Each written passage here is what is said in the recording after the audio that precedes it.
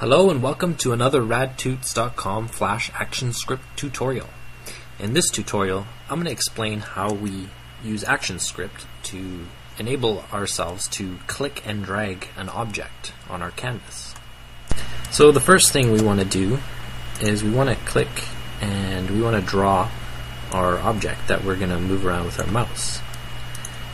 And next thing we select it and we hit F8 to convert it to a movie clip symbol. And we'll just call this circle. And we need to also give it an instance name so we can refer to it from our action script, which we are going to put here in our first keyframe. So let's just open this action script panel here. And we want to refer to our circle by using its instance name. And we want to give it an onPress function. So we say circle.onPress, and we indicate that it's a function. And we're also going to detect when we release our mouse button. And we also want to detect when we release our mouse outside of the movie clip.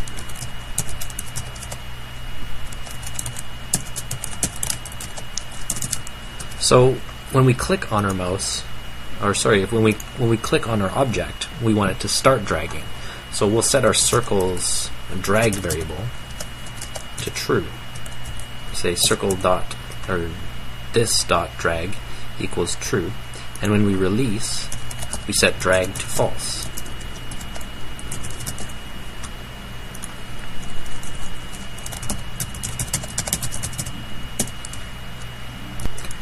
And the last thing we need to do is we need to set an onEnter frame function that is going to position our circle to wherever the mouse is.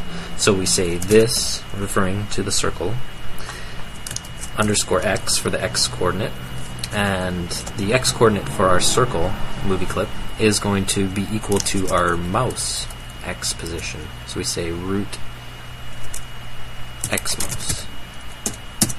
And for our y, we say root._y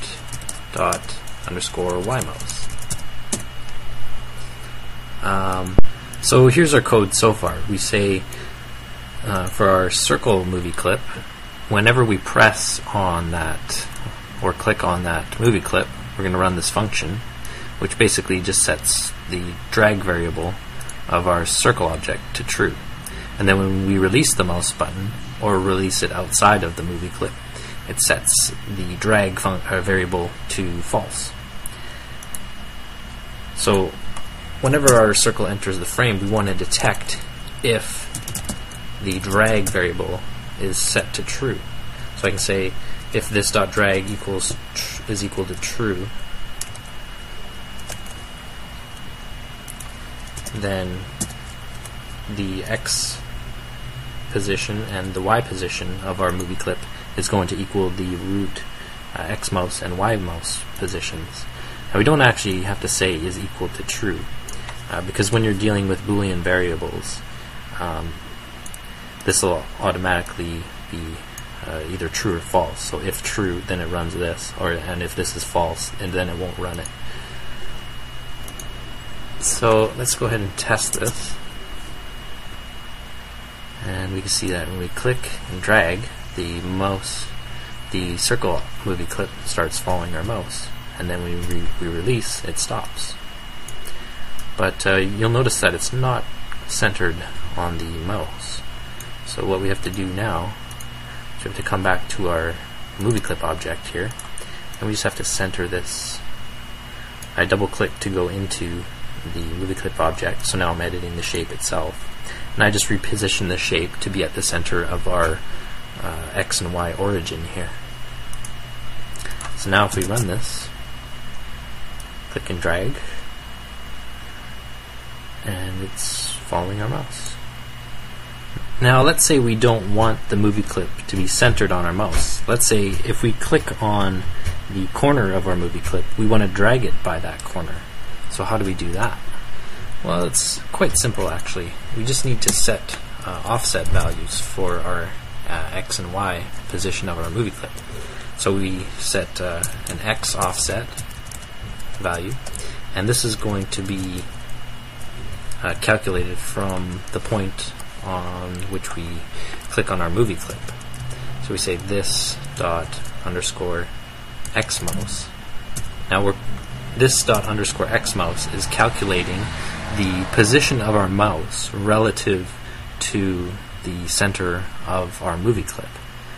Because we're using this to refer to our circle, and it's going to calculate the X position of our mouse from this movie clip.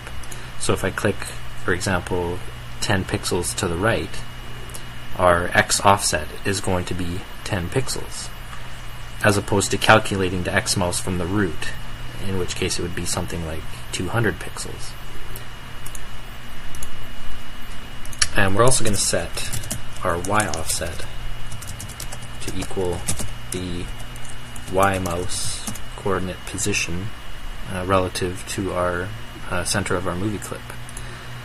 So once we have our X offset and our Y offset, when we start to drag the movie clip, instead of the movie clip's X position being the root X mouse position, we're going to subtract the X offset from this position, and also the Y offset.